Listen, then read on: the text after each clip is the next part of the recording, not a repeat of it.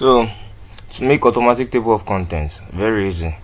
So all you just need to do is everything that you want on the table of contents, so you are going to select it. So for instance, certification is supposed to be on my table of contents.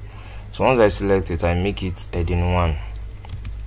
Now, so I can modify this heading 1. You right click on this heading 1, so you click on modify. Then you can change it to, instead of being blue, change it to black automatic. You can make it bold. You can make the size 12 and then change it to Times New Roman, and then centralize it. Yeah, it's already centralized, and then okay.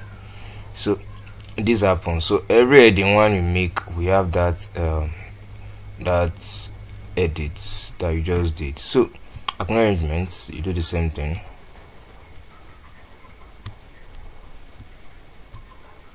Heading 1, okay.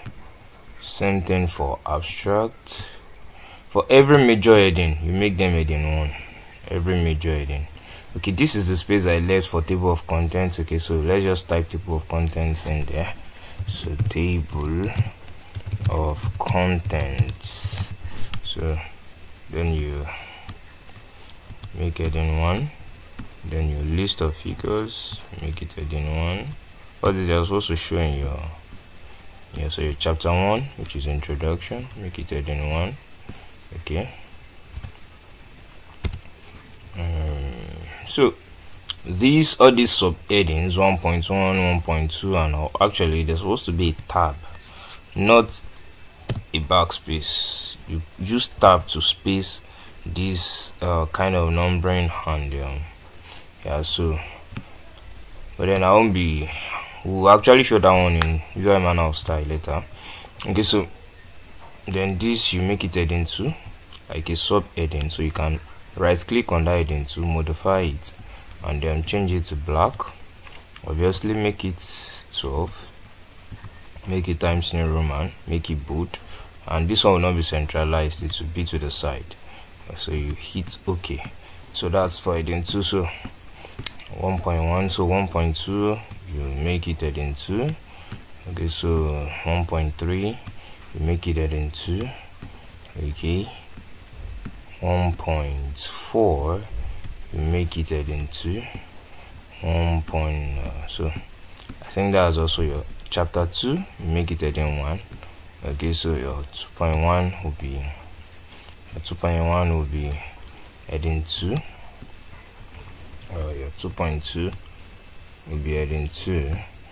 Okay, so this is list of figures. We'll still talk about how to create list of figures. So 2.3 you make it heading 2. Okay, so 2.4 you also make it heading 2.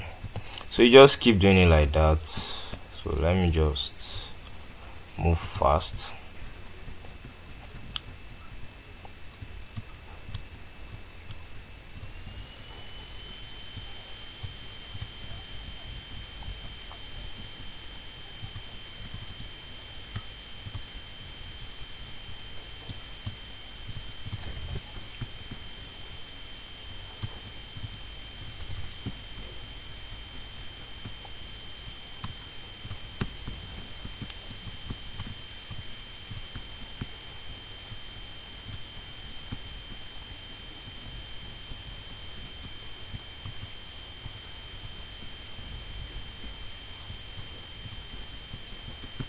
So that is basically all.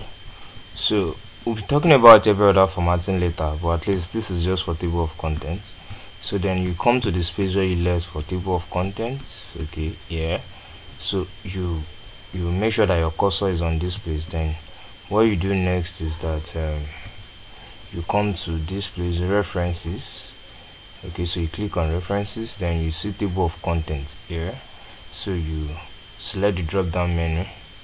Okay, so you can use automatic table of contents 1 or table of contents, but I love table 2, so I'll select table 2, and bingo, there you have it, it's your table of contents. So you can, so for this that is here, you can just Ctrl X, has cut it. So you have that. So you can select everything because it's not in Times New Roman, so you can just select everything and change it to, so you go home and then you change it to Times New Roman. So what you can do now is this: let's say you are trying to adjust something and probably your one of the headings, probably your 1.4 has to go to another page. Okay, so it's now on, instead of page 10, it's now on page 11. So you don't have to start changing it manually. All you just have to do is come to this place, right? So you come to this and then you see update field up here. So just click on this update field and then update page numbers only. So let's say you added another thing, like another subheading, so you can update the entire table so that that subheading will show. But since it's just a page, just some pages that you rearrange, just update the page number only, and then boom, you're going to have your 1.4 is now on page 11. Can you see that? So it's very easy, and so anytime you are preparing your project, just make use of it, and it's very fast and reliable. So you don't have to type that table of contents manually. You don't have to do that. Alright, so see you in the next video.